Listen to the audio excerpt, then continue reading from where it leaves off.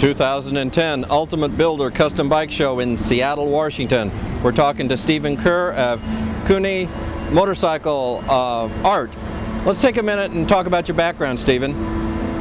My background? Well, my dad has been building bikes since he was, in his early teens, about 14. I came over a couple of years ago to live with him and learn the trade, and I've learned a lot over the last couple of years, and I've been really enthusiastic about helping him with this bike. Yeah, and it's been a good experience building this. Let's start from the beginning. What were you trying to accomplish with this build? Yeah. Well, as I say, it's my dad's build, and he's talked to me about it. What he's trying to accomplish is, something that's oversized but and very proportional at the same time. What was his vision for the bike?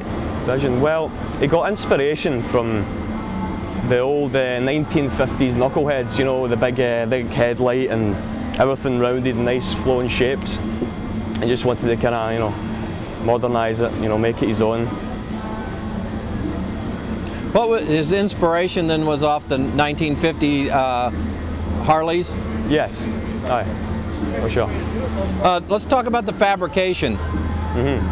The frame and how he fabricated it.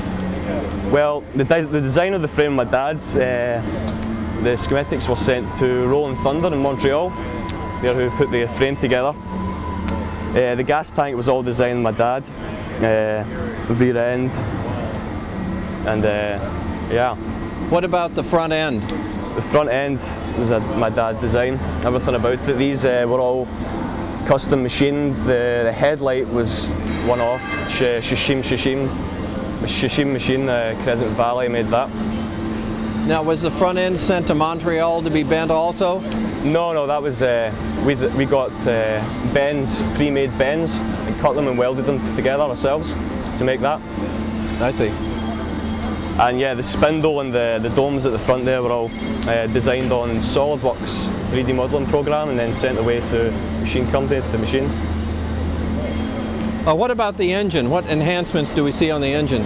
The engine is a Jim's 120-inch, and that was all pre-done. But it was like it's like a race motor. It was all bought as. Didn't spend much time on it after that. The rocker boxes and the cam cover were designed by us on the computer and machine, as was the air filter cover. How about the primary? The primary is what's the primary again? It's not Excel. I can't remember the name of the company that does the primary, but the covers were done by us. Okay. What was your dad's approach on the paint? Paint. Well, blue has always been his favourite colour, and he wanted a really kind of soft, a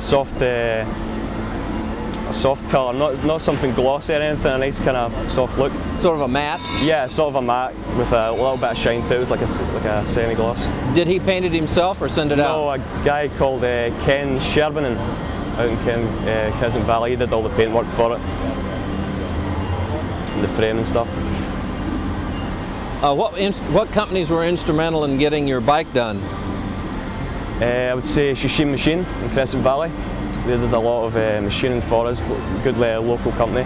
OPM Machine, they did all the CNC work out in Kelowna. And yeah, Roger Goldammer helped us with the oil tank. That was a big help for him to do that for us. Anybody else you'd like to thank? No, I think everyone at those companies, were really instrumental, yeah. Okay. That's who I'd like to thank. If somebody wants more information, do you have a website or phone number? Yes, we have our website is KootenayMotorcycleArt.com, which is KOOTENAY motorcycleart.com. Well, thank you. Thank you.